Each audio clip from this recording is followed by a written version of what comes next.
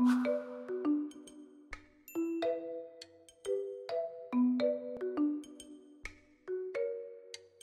are just like our devices, just like our smartphones, our laptops, our tablets. Our devices are filled with code. That's what makes them work. Our engineers put the code in and then they function. Our code is cultural, human cultural code. And it starts from the moment we're born.